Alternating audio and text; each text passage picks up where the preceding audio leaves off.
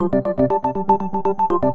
man left behind. It's more than just a mantra for armed service members, and after 63 years, one Korean War veteran is returning to hostile territory to find a fallen comrade. On December 4th, 1950, Lieutenant Thomas Hudner Jr. says he had to make one of the hardest decisions of his life by leaving his wingman Jesse Brown in enemy territory. Brown had crashed in North Korea during the height of the Korean War. He was still alive but pinned inside of his plane. When I realized that Jesse's airplane may burst into flame before I could get there, I made a decision to make a wheels-up landing, crash close enough to his airplane. Hudner was unable to pull Brown from the wreckage, and after a rescue helicopter arrived warning him of possible incoming Chinese troops, his choice was life or death. Hudner left a critically injured Brown in the North Korean mountains, but before leaving, he told him he would return.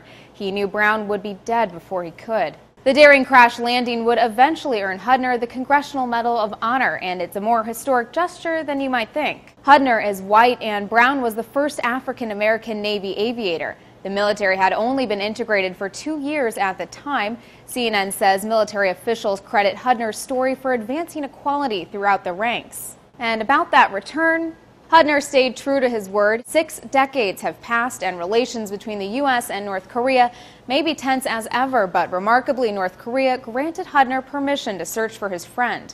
He says he doesn't know if it's likely he will find Brown's body. Navy planes dropped napalm on the wreckage to prevent Brown and his plane from falling into enemy hands.